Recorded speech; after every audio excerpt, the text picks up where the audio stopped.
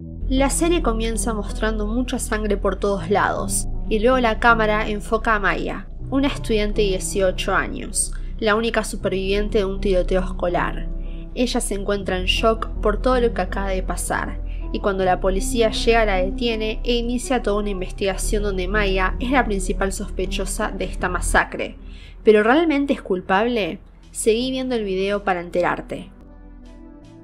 Pero antes de saber esto y ver cómo va la investigación, nos muestran varios clips del pasado, donde Maja conoce a un chico llamado Sebastián. Él le invita a entrar a un club, pero ella dice que tiene que trabajar, así que acuerdan verse el día siguiente, donde él la lleva a su lujoso barco. Allí conoce al padre de Sebastián y Maja nota algo raro en el padre de este chico, pero no reflexiona tanto sobre esto. Volviendo al presente, las cosas no van bien para Maja. No puede regresar a su casa, ya que es la única sospechosa de este caso.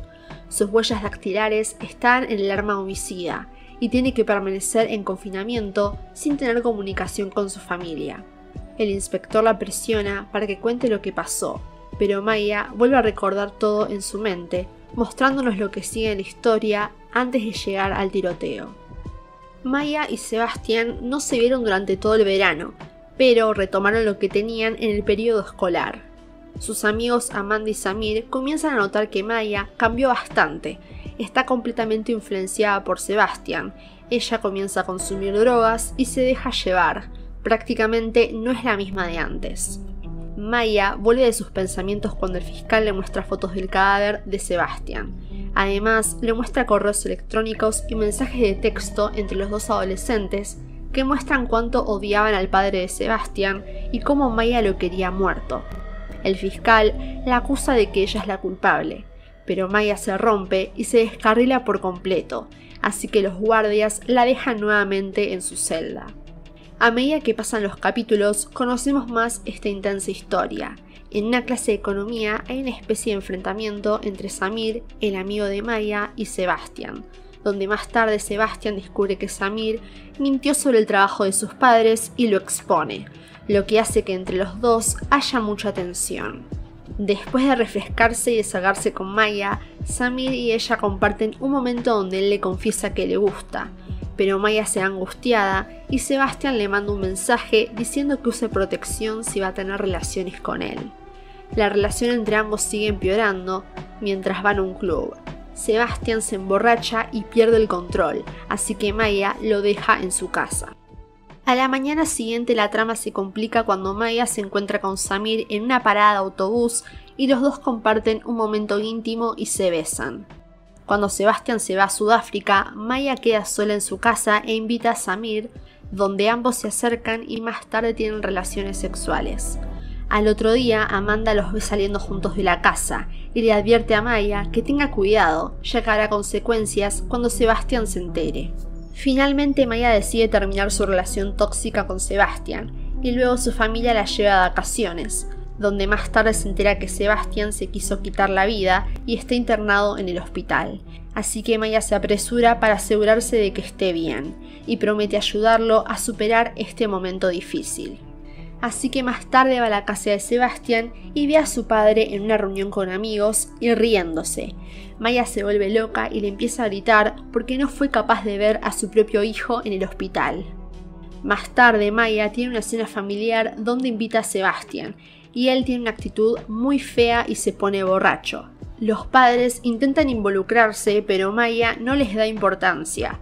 La pareja empieza a discutir en la casa de Sebastián y él se pone muy violento, donde le pega y la abusa sexualmente. Después de esta escena, Maja se encuentra al padre de Sebastián y él le explica que no fue a visitarlo al hospital porque seguro lo terminaba asfixiando con la almohada y le ruega que se aleje de él porque no hay manera de ayudarlo, pero ella decide quedarse con él a pesar de todo por miedo. Volviendo al presente, Maja está segura de que ella no es culpable e insiste, pero el fiscal le confiesa que hay un testigo que dice todo lo contrario. Un sobreviviente de la clase afirma que vio a Maja dispararle a su mejor amiga Amanda 2 veces. A partir de esto le sugieren a Maja que asista a la escuela, ya que harán una reconstrucción de todo lo que pasó ese día y tal vez pueda recordar y ayudar en la investigación. pero tiene un ataque de pánico y aunque pudo ayudar, no termina de recordar exactamente todo lo que pasó. Finalmente llega el día del juicio y los inspectores comienzan a discutir todas las pruebas forenses en la escena del crimen. Maja se entera que el padre de Sebastián murió en la mañana del tiroteo, y mientras ella intenta procesar esta información, es llamada al estrado para ser interrogada. Ella cuenta todo lo que pasó, pero siguen cuestionando su historia y le preguntan por qué se quedó con él a pesar de la violación. Maja confiesa que tenía mucho miedo y no pudo contarle a nadie, pero nuevamente se enfocan en Amanda. Ella niega haberle disparado, pero nuevamente la fiscalía menciona que tienen un testigo que vio todo, y esa persona está presente y más tarde va a testificar. Mientras tanto, otros testigos se presentan con diferentes relatos que nos dejan a todos con más preguntas. El primer testigo habla por videollamada y cuenta que Sebastián cambió de actitud cuando conoció a Maja. Sin embargo, los flashbacks muestran una imagen muy diferente. En una fiesta, Sebastián se besa con otras mujeres adelante de Maja. Y aparte de todo lo que vimos antes, Sebastián era una persona muy violenta y vivía drogada. Luego la madre de Amanda sube al estrado y cuenta una historia sincera sobre lo cercanas que eran Amanda y Maja, y cómo no hay forma de que ella haya matado a su mejor amiga. Esto resulta ser demasiado para Maja, quien rompe a llorar y el juez suspende la sesión para dejar que todos se recompongan antes de continuar. El tercer testigo resulta el más influyente y alguien que Maja conoce muy bien. Samir sube al estrado, donde muestra un video donde Maja está completamente drogada. A continuación se nos presentan los eventos reales de esa noche.